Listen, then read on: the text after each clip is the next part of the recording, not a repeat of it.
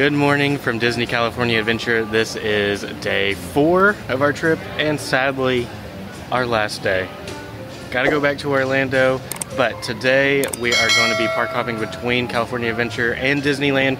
We have done almost every single ride there is to do here that we wanted to do over the past 2 days. So today we're going to focus on the, for lack of a better term, the softer side, the entertainment side. We're going to try to meet characters, we're going to try to listen to music, and there's actually a character behind us right now that we can go see. Yeah, we see Dopey right behind us. The goal is really to tie up loose ends. I know there's a lot of snacks that we still have on our list, and we also have a Lamplight Lounge brunch. So round 2 at Lamplight. I mean, I think it'll be a good day. I think it might be a little sad because it is our last day, but we should have some good things. So I hope you will come along with us. Let's see some characters, let's eat some food, let's listen to some music, and enjoy our last day in Disneyland. Now, the main event, what we've been waiting for, shawarma. This is like, when they announced that this was coming to Avengers Campus, this was like the #1 thing that I wanted to do. That scene at the end of Avengers is one of the best scenes in the entire MCU, I think. It's so funny. And so to eat at the real shawarma palace, I think is just so cool. So, and this is the breakfast one, so this is the shawarma. And so it's impossible sausage, eggs, and then a honey sriracha dip. We've heard it's pretty spicy, so let's give it a try. This is nerve-wracking. Gotta dip it in the honey. Gotta dip it. That was a big dip. It's a big dip, yeah. It's gonna be messy. See that cross section? Wow, that's spicy. Is it? Wow. It is really good. I'm really glad we got this. We almost didn't because we've heard mixed reviews. You know, everybody has a different like spice tolerance. Wow, you're gonna like this. That is excellent. I am a gigantic fan of putting hash browns and burritos and shawarma and mostly burritos. giving that crunch inside of there is just so good. What do you think about the Impossible? I think it tastes great. I couldn't have told you that it wasn't real sausage. We have tried Impossible meat before. We always like it typically, so I'm a big fan. Now we're gonna catch the Spider-Man show. If you watched 2 days ago's vlog, we saw this show one time before, but Spider-Man did not fly. So hopefully he flies this time for us. Okay, Sharon, let's do the first test of the day. Sounds good. I'll log the data with previous tests. Good luck, Spider-Man. I don't need luck, Sharon. Our previous test results do suggest otherwise, Spider-Man. Always joking, Sharon. I hope this works. Of course it'll work. It'll work, right? Okay, it's time to see what this suit can do. I hope it can do this.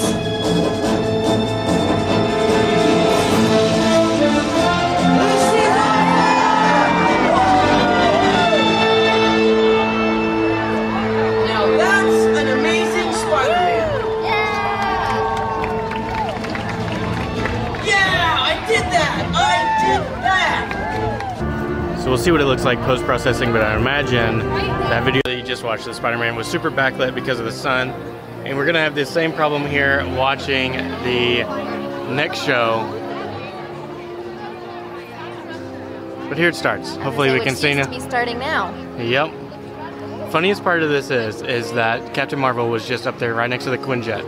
Then Taskmaster comes out, all chaos ensues, and Carol just completely disappears. She doesn't help them. She's not here at all. It's just Black Widow and Black Panther taking care of business. Move along.